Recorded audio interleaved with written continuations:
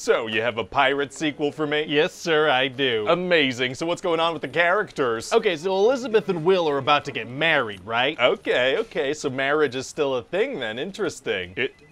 Yeah. Why wouldn't marriage still be a thing? Well, it's just that in the last movie they all found out that there was treasure cursed by heathen Aztec gods, so... Yeah? Well, I just figured that everybody finding out that Aztec gods are real might have some impact on their religious beliefs, but you're saying marriage is still totally a thing.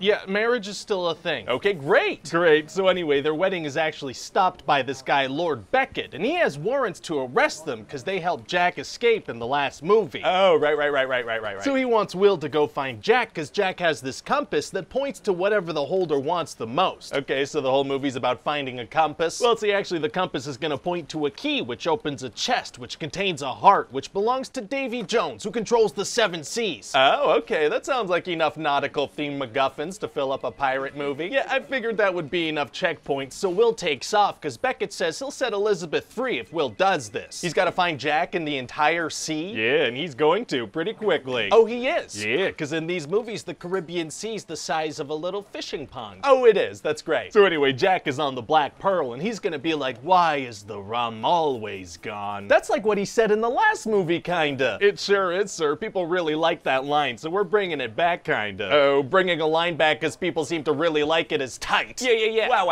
Wow. So anyway, Jack gets visited by Will's father, Bootstrap Bill, who's a part of Davy Jones's crew on the Flying Dutchman ship. Okay. And Bootstrap is like, hey, you made a deal with Davy Jones years ago, so now you gotta join the crew or be taken by the Kraken monster. Both terrible options for sure. Yeah, and then Bootstrap leaves Jack with the black mark which the Kraken is attracted to, and he vanishes back to the Flying Dutchman. Oh, this guy can teleport. I bet that's gonna come into play later. Nope. Oh, okay. And so then we're gonna see that the Kraken can take down a ship in like 2 seconds flat. Very scary. Yeah, unless there are main characters on the ship, in which case it takes 5 to 10 minutes. Nice of the Kraken to slow down for important people. It sure is, sir. So anyway, eventually Will finds the Black Pearl on this island and discovers that Jack and his crew have been captured by a tribe of cannibals. Well, how'd they get out of the cannons? No, not cannonballs. These are people that eat people. Oh, okay, gross. Yeah, and they think Jack is actually their chief. Why? Unclear, but the thing is, they actually plan on eating their chief. They have this whole ceremony planned. Oh, no. Yeah, and so Will and the rest of the crew get put in these bone cages suspended from cliffs. Why would the cannibals hang their food over a cliff? Because it's gonna make for a fun escape scene in this movie we're making, and no other reason. Oh, okay, gotcha. Yeah, and so they all escape through the power of physics not being a thing, and the whole thing's gonna take up a solid 20-30 minutes of runtime with really fun action stuff. Does it move the story forward at all? Not really, no, but it's gonna take up a solid 20-30 minutes of runtime with really fun action stuff. Well, great. Anyway, so meanwhile, Elizabeth has escaped, and she's trying to catch up with everybody because she's in the movie too. Right. And so she sneaks onto the ship and tries to get this crew to bring her to the island of Tortuga. How does she manage that? Well, she leaves a dress lying around so everybody will think there's a ghost on the ship. That's her plan, tricking people into thinking she's a ghost? That's what we're going with. And then she does some expert level puppeteering work, and it's completely dependent on nobody looking slightly upwards, because then they'd see her just standing there. I mean, there's no way that plays out perfectly. And that plays out perfectly. Oh, okay. And so then Jack and Will are gonna encounter Davy Jones and his crew, and this guy just teleports over. Oh, this guy can teleport. I bet that's gonna come into play later. Nope. All right. And his whole crew is super spooky because there's like this curse or whatever, and they're slowly becoming sea life and merging with the Flying Dutchman. What are you talking about? Well, they all have like sea stuff on them. Like one of them has a shark on his head. Davy Jones just full on has an octopus as a face. So how does that work? Did an octopus just settle on his face one day and just kind of stay there and merge with him? I don't know. Fair enough. So then Jack kind of backstabs Will and leaves them on the Flying Dutchman, but he gets to reconnect with his father, so that's kind of nice. Oh, he reconnects with his long-lost, partially a fish father. That's nice. Yeah, but then Will challenges Davy Jones to a game of liar's dice. Oh, he does? Yeah, and he says if he loses, he'll join the crew, but if he wins, Davy Jones has to give him the key to the chest, which he keeps on him. Oh, very high stakes. Yeah, and so Will's father jumps in the game too and loses to save Will. Oh. And Will is like, Dad, that whole thing was just so I could see where Davy Jones keeps the key, you dummy. What if Davy Jones didn't keep the key on him? Then Will wouldn't have found anything out. Yeah, it was a massive risk to take, but it works out perfectly, as these things often do, because I write them that way. Well, I guess it'll be hard to get the key off of him now, though. Actually, it's gonna be super easy. Barely an inconvenience. Oh, really? Yeah, he just walks into Davy Jones's room that night while he's sleeping and slips the key off of him, no problem. A strange man came onto his ship and specifically asked about the key that could lead to his death, and he didn't take any precautions to protect it when he went to bed. That's right. Well, fantastic. So anyway, eventually Will finds himself hiding on the front of the Flying Dutchman, which is a ship that goes underwater. Seems like that might affect him in some way. Well, it doesn't. Okay, jeez. And so eventually Jack and Elizabeth and that jerk Norrington from the last movie, they all find the chest, and then Will shows up too. How did Will get there? Oh, I'm gonna need you to get all the way off my back about how Will gets places, sir. Okay, let me get off of that thing, you scary person. And so this big three-way sword fight breaks out for the chest, because Norrington wants to use it to get his life back as a douchey officer, and Jack wants it to call off the Kraken, and Will wants it to release his father from the Dutchman. Seems like a couple of those goals might overlap. Maybe. So then Davy Jones and his crew show up, and Norrington manages to get away with the heart. Oh no. And so when the others get on a ship, there's gonna be this big Kraken attack, and Elizabeth is gonna kiss Jack and handcuff him to the Black Pearl. Why? Well, because the Kraken is after him specifically, so this is the only way the others can get away. Oh, that makes sense. So then Jack gets swallowed up by a Kraken, and Davy Jones gets super angry about his missing heart, and everybody else goes to see this lady Tia Dalma, who reveals she brought Barbossa back from the dead. Whoa, wait, whoa, what's happening with all of that? Stay tuned. What? Oh yeah, we're just gonna cut it off right there so people will want to come see the next movie. Just not resolving anything at all? Yeah, so people will want to come see the next movie. That's actually very smart. Oh, and then we're gonna have a post-credit scene where we find out that that dog is now the chief of the tribe. Oh, that's cute.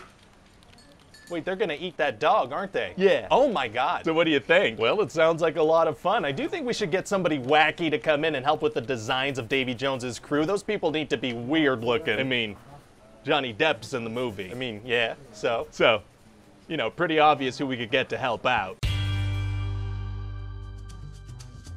Hey everybody, Ryan here. Hope you enjoyed that video. And if you liked it, feel free to click the like button and the subscribe button and all, you know, buttons of that nature. There are also like hundreds of other episodes on the channel that you can check out if you want. Also leave a comment down below letting me know what other movies you want to see pitches for. And check back soon for a new one, because there's gonna be new ones, you know? Okay, bye.